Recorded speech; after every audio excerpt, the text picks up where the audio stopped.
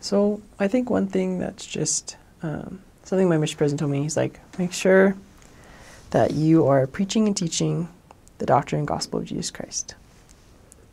You be exactly obedient.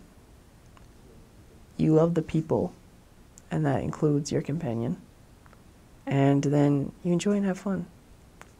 And something I did is every time I went to a new area, I always fasted beforehand to know how many people that God expected me to bring into the waters of baptism. Now, that doesn't mean I was going to be the one to baptize them. I actually made a goal to never baptize anyone on my mission.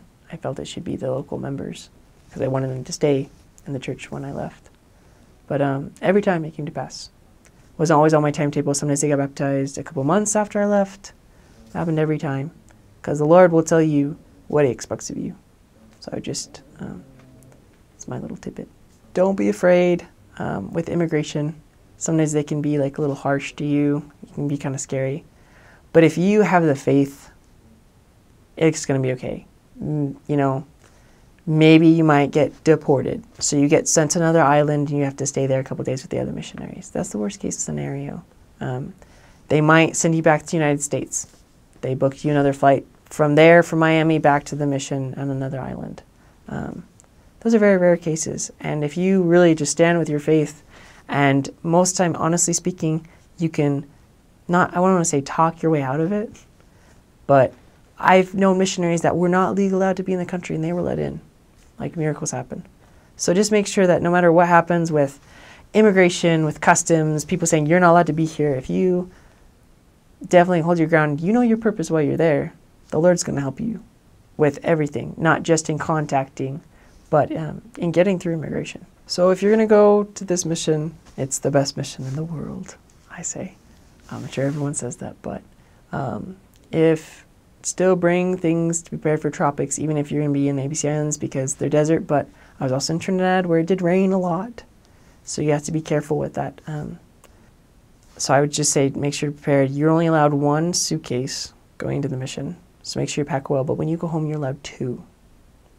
So you can like prepare adequately in the way like most time. Try and buy things when you get to the mission if you need them. You're also traveling a lot in between the islands, so just be careful with weight. You can buy things in the mission that you need. It's not like you're in a third world country, unless you're in Guyana. First things I've learned and I testify of is that God is love and Heavenly Father.